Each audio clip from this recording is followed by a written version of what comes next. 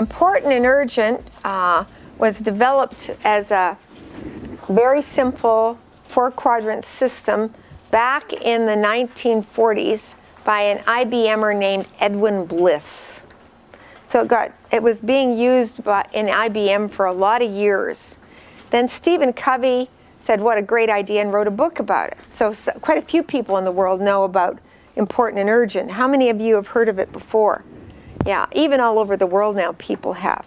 It's a brilliant system for organizing priorities. We probably, if so many hands went up, we don't need to spend much time on it. But let's take a look at it.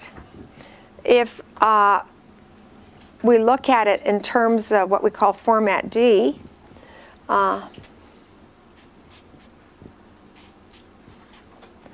we might notice, or this is a basic Cartesian. I don't know if you know about Cartesians. Then we've got important and urgent as one area. We can categorize what we're doing.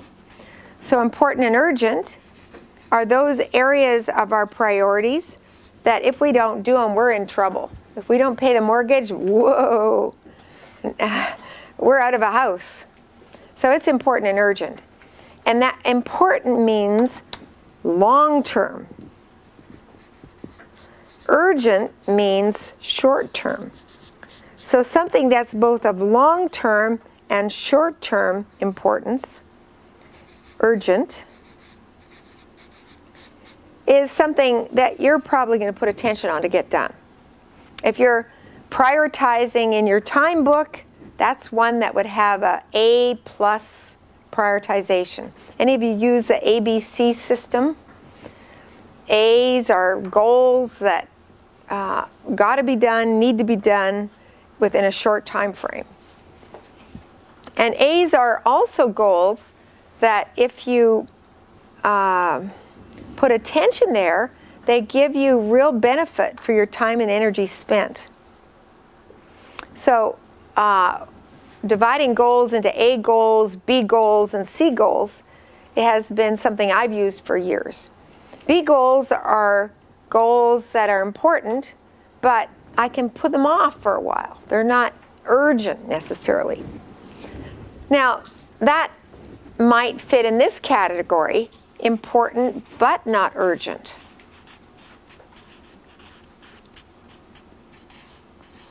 That minus is for not urgent. Now this is an interesting area because if something's important and not urgent, it can also be long-term importance of great value to yourself and others. So often for you as coaches, for example, building your business is urgent. Practicing some of the developed systems of working with this kind of person or that kind of person may be important but not urgent. It might easily get set aside and then set aside again and set aside again. So if you're going to become a great coach, it's often useful to notice how you can support the areas that are really important to you. Important is long-term.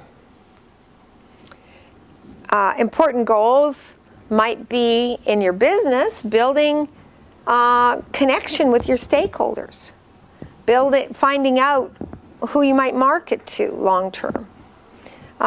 If you don't do it today, you're still going to be successful, but it will absolutely make the difference long-term.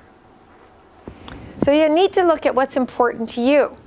How will you know if you've got your result? And even if it's not something that has to be done this week, how can you support important goals, organize around important goals, and get them done? Thoughts, everybody? Is this all old hat to you? Probably for some. Now, thinking about yourself as a coach might bring it fresh for you. You may have heard of important and urgent, but think about yourself in terms of how you're organizing to build your business, develop yourself as a coach, and so on. How do you want to spend your time? Now, a third area is not important but urgent. Or, pardon me, not important but urgent.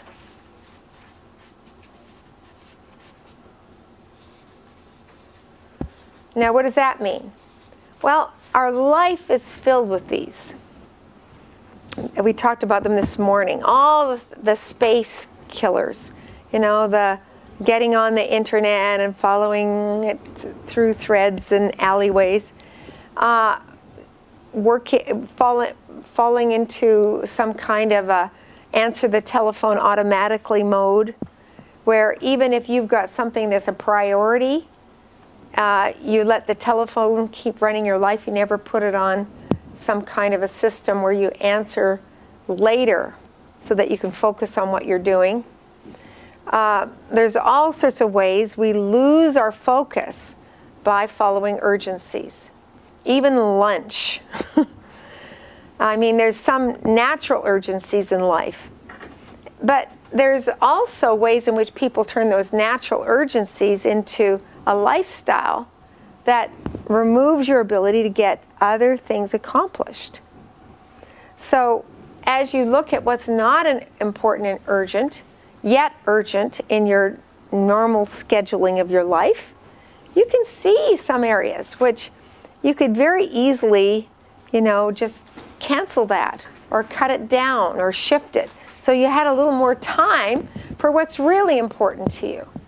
Otherwise, in a day of 24 hours, subtracting 8, you might not get around to the important things. There might be so many urgencies, you don't get the important things done.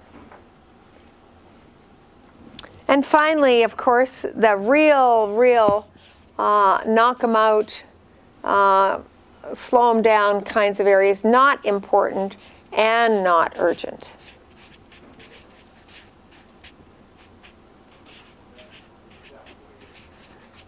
Again, this might be, you know, the big time wasters, the TV on forever, the ways in which people just lose themselves, if you like, in some sort of habit that keeps them far away from their goals.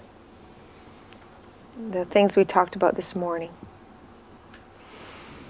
Now, when people look at this, if you show this to a client